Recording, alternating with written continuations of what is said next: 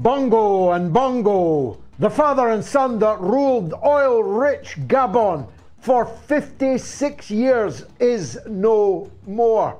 Another French colony, otherwise known as a felony, goes oaf-shaped. And the 14-legged squid, how many legs are they supposed to have, living 2 miles under the Antarctic, is revealed by an English newspaper as having been weaponized by Vladimir Putin. And a 2-legged squid called James Cleverly, masquerading as the Foreign Secretary of the United Kingdom, warns Tucker Carlson, an American broadcaster, that he mustn't interview Vladimir Putin. I'm not making that up.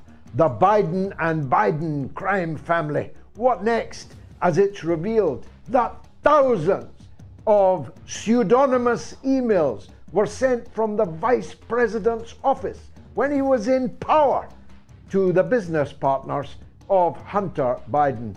And should 4-year-olds be taught about sex matters in primary school or nursery school? Who knew that such a question needed to be asked?